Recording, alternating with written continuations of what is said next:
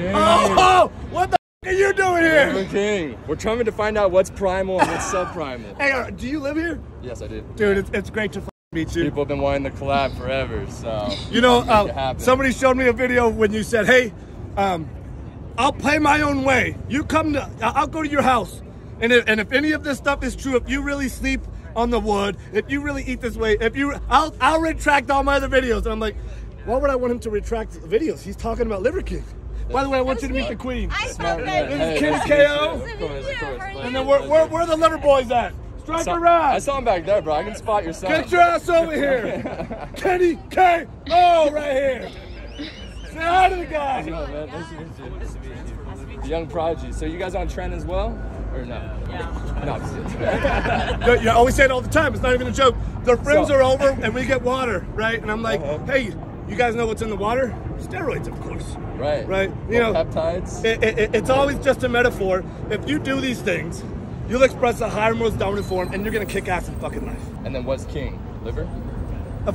Guys, he said what's king? Yeah, wait. Liver is king. So, two main questions that the people want to know. Do you have ab surgery? Ab implants. We're on a podcast last night, and some guy said, somebody really intelligent said something about ab etching. He denied the implants, but he said you probably got ab etching.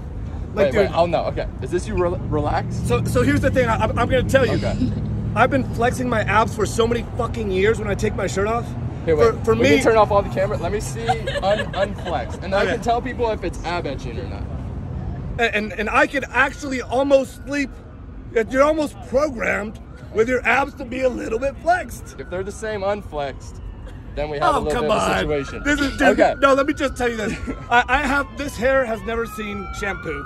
This body doesn't see fucking soap, ever. What about when you were Brian? Well, when I was Brian, I didn't have this head of hair when I was Brian, right? So the former head of hair had shampoo. Of course, did all the modern day manicured shit, right? Here's my point. I get out of bed, I put on the same pair of shorts every day, basically, right? I only wear shoes when I go into the modern world, right? I don't do shit in terms of grooming myself. I'm my primal, wild, free version of myself. You think this guy's going to get plastic surgery? You think this guy's gonna go get liposuction?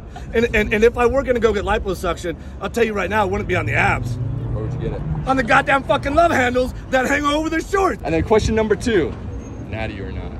Oh my God, this is ridiculous. Are you kidding me? I thought we were way past that. Yeah. In terms of Liver King, those guys are way past that, right? There's still a vocal minority of 2% that still ask that question, right? So I'm like, this is sort of irrelevant. It started with the accusation, natty or not. For the record, am I the 2%? For the record, it's natty, right? And then it turned into ab implants, right? And then it turned into ab etching. And then, I don't know if you heard, it turned into hair implants. I wore a hat all the time in the beginning, right? And then I took off the hat because I got the hair implants done, right? and I don't know if you heard this one, but in 2018 I went to Singapore.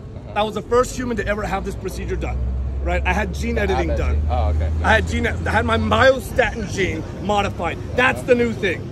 That I will confirm is true. Everything else is. Does anyone know that until this point? Not up until this point. You getting down on organs? Probably should be. That's probably why I'm not king status. Well, this is the thing. Say more princess.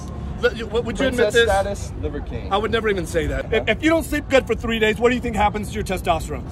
Sleeps king. Right behind liver. If you eat like shit, what do you think is going to happen to your testosterone? You're going to have less drive, less determination, lower hormones, fucking horrific neurochemistry, right? If you move like shit, your testosterone. If you shield like shit, keep your phone next to your dick and balls, your hormones are gonna plummet. If you don't get any sun, your hormones are gonna plummet. If you bond like shit, if you fight like shit, if your thermal pressures are non-existent, every 9 ancestral tenet stacks and compounds and allows you to express an optimal hormone Just 50 years ago, we had 50% higher testosterone. And this is in the literature. Go look at that, right? And now the modern day manicured man is a hollow version of just a guy 50 years ago.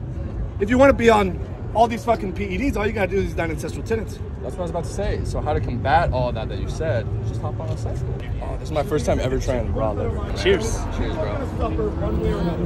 You can actually suffer and get your fucking ass out of bed. Take liver. Or you're going to pass away. Tastes like liver.